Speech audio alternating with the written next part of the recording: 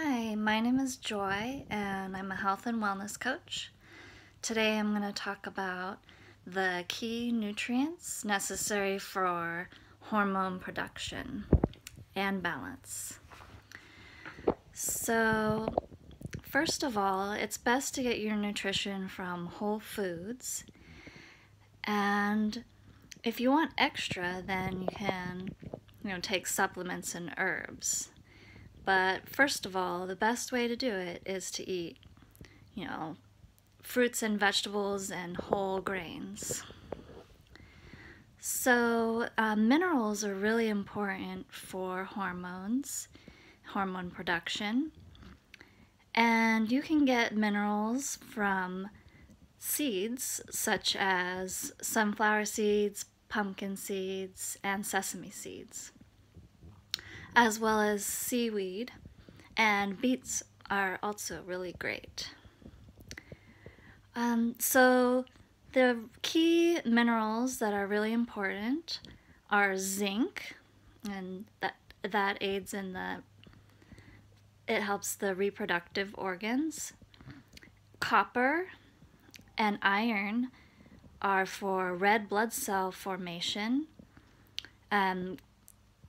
as well as nerves and collagen production. And the iron oxygenates the blood.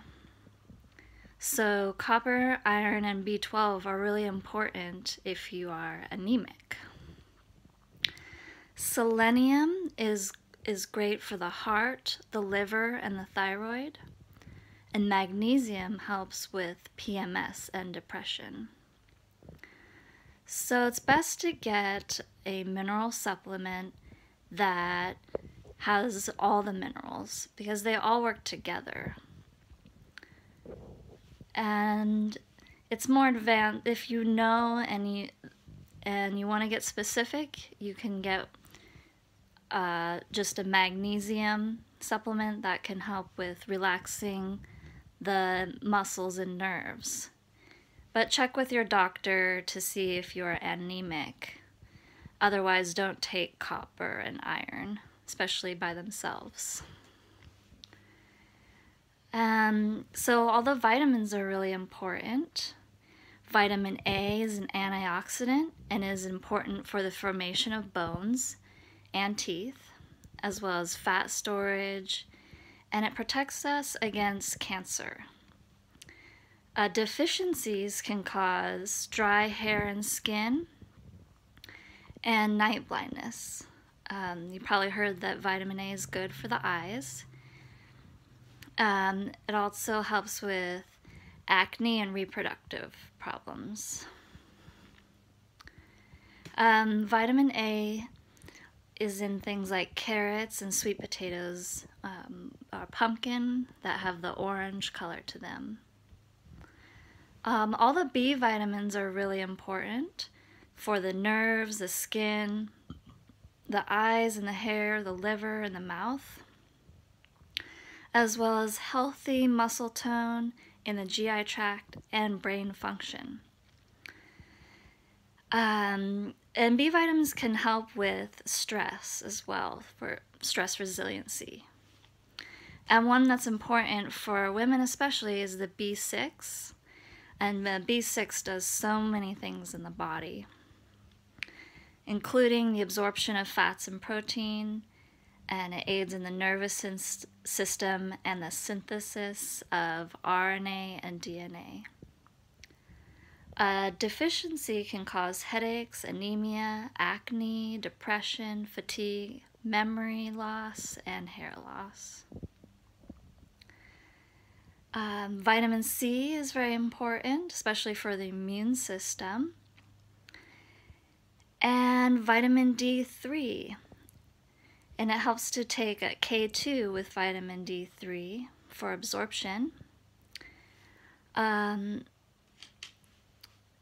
vitamin D3 acts like a vitamin and a hormone, and it helps you to absorb calcium and phosphorus, so it helps for the bones and teeth. And it is a preventative for breast cancer and colon cancer. It especially enhances immunity. I've been taking it every day for the last few years, and I haven't gotten sick.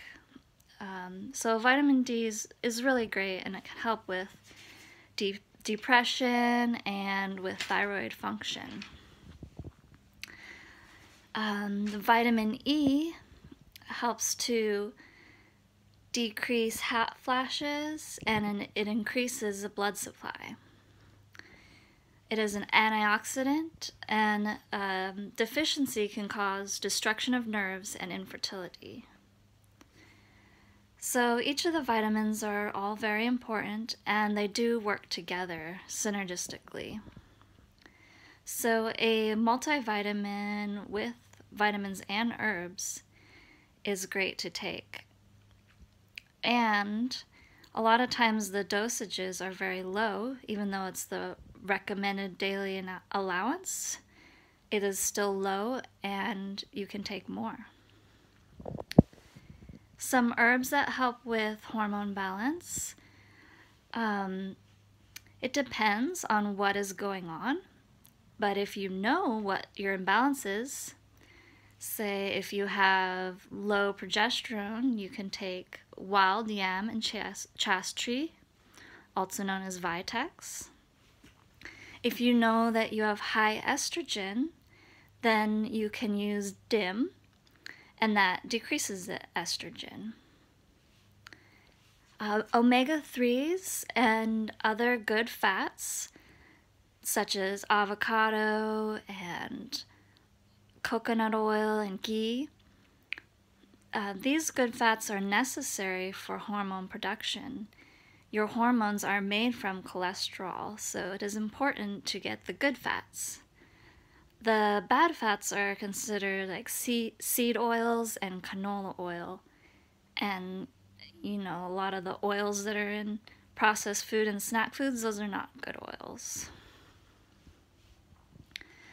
There's a couple amino acids that are helpful for hormones.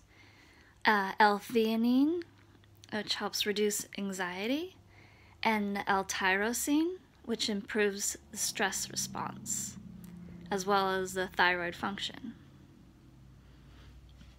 And a couple more herbs that help with anxiety and stress are ashwagandha and St. John's wort. Those are really great calming herbs. Maca is a great herb for hormones. It helps with insomnia, depression, memory, concentration, energy, and bone density. So these are some ways to improve your hormone production, which will also help your mood. And it does get complicated to work with the hormones, but the basic thing is to get these necessary nutrients. So if you're interested in working with me, I help women balance their hormones, and I do it naturally using lifestyle medicine and these natural remedies such as herbs and supplements. I also work with the subconscious mind to release old patterns and trauma, and to help balance the emotional aspects using acceptance, self-love, and non-judgment. If you're interested in working with me, you can email me at awakenedhealthybeing@gmail.com, and also check out Awakened Being Facebook page. Thanks for listening, and please subscribe if you're interested. Thank you.